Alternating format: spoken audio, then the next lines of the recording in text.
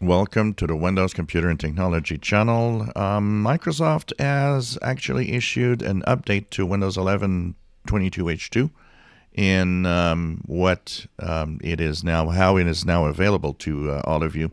So a lot of you have been asking me, I don't see 22H2 for Windows 11. Is it normal? Once again, there will still be some of you that when you go and check for updates, you will not see 22H2 if you're still on 21H2 for Windows 11. But a lot of you that did not see it should probably see it now. Microsoft has actually released a statement saying that Windows 11 22H2 is now available for broad deployment. So what that means is that 22H2 should be seen by most of you. The only reason that you might not see it is because there's a blocker for some reason that still prevents you. But usually in broad deployment, most of the people that have Windows PCs see it. So what are the requirements? Well, here's the thing. If you're on Windows 11 and are using a PC that's not a supported PC, you'll never see it appear in Windows Update. And that is the kind of the problem, if you want, of Windows 11. On unsupported PCs. When a new version comes, you never see it on a unsupported PC.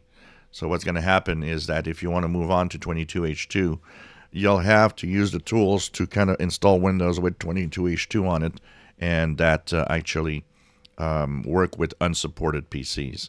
So it gives you like a kind of a bigger job to upgrade your PCs when that happens.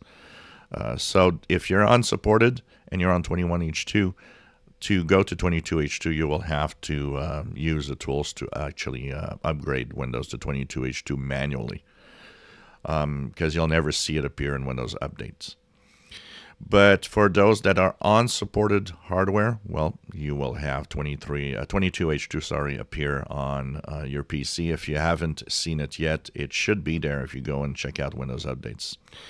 If you don't see it, don't worry. It is still possible that some blockers are preventing you. And this is, of course, all in the spirit of having Windows eventually 23H2 later this year. That will, of course, make your computer move on to the next step in the Windows 11 development with Moment 4. If you enjoy my videos, please subscribe, give us a thumbs up. Thank you for watching.